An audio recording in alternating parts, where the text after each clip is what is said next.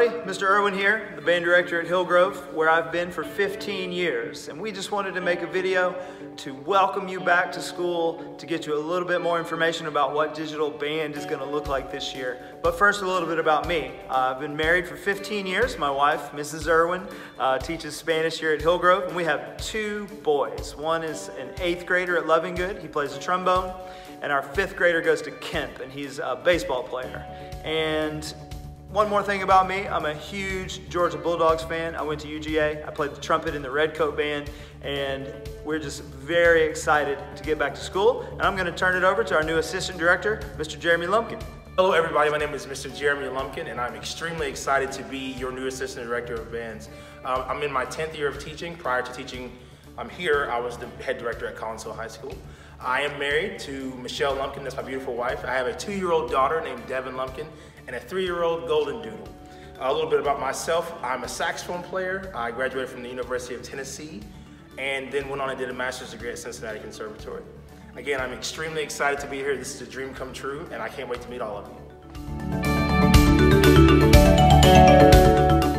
Next up, we just want to tell you guys a little bit about what classes are going to look like. Rather than your traditional do the same thing every day until we get good at it band method, we felt we were going to change it up for a little bit of different scenario in remote learning. So for our wind band classes, on Mondays we're going to work on musical individual skills, our daily drills, scales, counting exercises, learning to read better, take care of our instruments, etc. On Tuesdays, we're bringing back Habit Tuesday. We're going to have discussions that center around social emotional learning and leadership and character building activities. On Wednesday, you know, will be your enrichment and extra help day, and we'll have lots of opportunities for you to participate in or extra help sessions, depending on what boat you happen to find yourself in. On Thursdays and Fridays, we're going to do literature. We're going to listen to literature. We're going to learn new literature. You're going to have lots of opportunity to go out and choose your own adventure in terms of logging in and checking out new stuff and playing new stuff on a digital platform that we're going to create.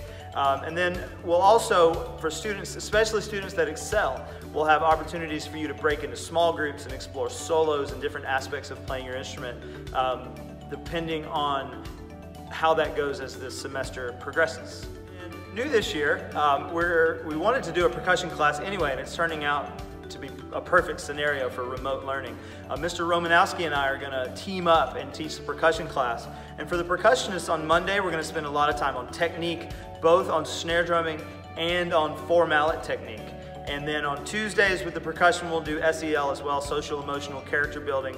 Wednesday, lots of student choice musical enrichment activities will be available, but also extra help.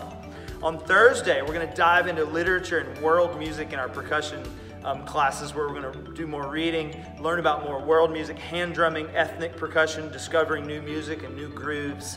And on Friday, we're going to do what we call New Horizons, and we're going to spend a good deal of time working on drum set technique, but also learning about famous drum set players, famous bands, and how drum set really found itself into the mainstream, and just kind of discovering new artists and new types of music, and we're just really excited about the percussion class.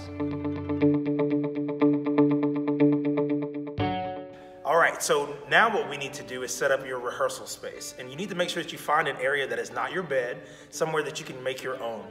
The space needs to be very well lit. You can get a desk light at Amazon or anything that can make it to where I can see not only just your face, but your embouchure, your fingers for dexterity and other things like that when we ask for them. You need to make sure that you have enough room to where if you're sitting that you can have good posture, or if you're standing that you're not compressed to where you can't open up, let the lungs expand, and create your best sound possible. And then don't be afraid to personalize your space. If you want to hang some pictures of your favorite musician or what have you as motivation, and just to make the space your own, you can do that. You can also change the background to make it to where you're playing on Mars if that's your motivation. Just please make sure that your background and everything, as well as your attire, is school appropriate. The things that you're going to need, you're obviously going to need your instrument. I would like for you to have a chair just in case we ask you to sit down. You'll obviously need a stand, and we sent out a survey for you to let us know if you need a stand or not. You need your sheet music or whatever we're working on so that you can be active with us. If we're doing synchronous or even asynchronous things, you need to make sure you have everything there, that way you're not running back and forth. You need to make sure that your space is somewhat secluded to where, you know, your pets don't run through or your little siblings come and bother you. And even if your parents are there, you want to make sure that you can just be in a space where it's just learning happening and learning only. You need to have a pencil for when you're writing in your music. And then you also need to make sure that you have extra reeds, woodwind instruments. I'd like to have at least 5, that way you can rotate them, and we'll talk about some plastic reed options later on. But those are the things you need for your practice space. And lastly, for our percussion students, for your space, the same rules apply. Enough space to operate, a space to stand up and make sure it's well lit so we can see what's going on. For your materials, 1 pair of concert snare drum sticks. We recommend the Vic Firth SD1 General snare drum stick. A practice pad to practice on. Again, we recommend the Heavy Hitter stock pad or slim pad designed by our own Mr. Chris Romanowski. And then for every student, 2 pair of yarn marimba mallets. We're gonna get an opportunity to really dive into 4 mallet technique. It doesn't matter if you have a keyboard at your house. We're gonna show you ways that you can practice your 4 mallet technique even without an instrument. All that said, guys, we are so excited to be your band directors this year. We can't wait to get back and make music in person again together. But for the time being, we believe that this remote learning music plan is going to be a great one for us. Go Hawks.